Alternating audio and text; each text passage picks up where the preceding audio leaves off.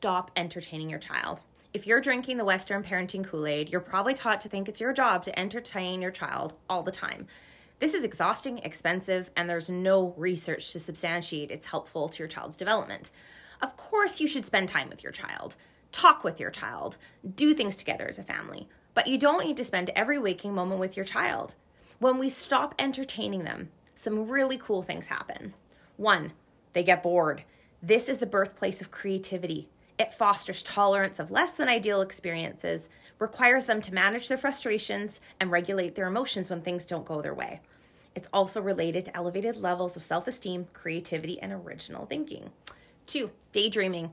Daydreaming actually boosts a child's ability to exercise creativity and problem solving, and research has shown it helps kids with social skills and their ability to empathize with other children and people.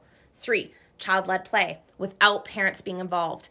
This is linked to increased language skills, attention span, social skills, executive functioning, empathy, and even school readiness. And if you're still having a hard time and don't know what to do, get your children helping. In many non-Westernized cultures, children are extraordinarily helpful and altruistic because they help. They help with the cooking, cleaning, raising siblings, and even participating in the adults' work. This fosters belonging and a sense of purpose.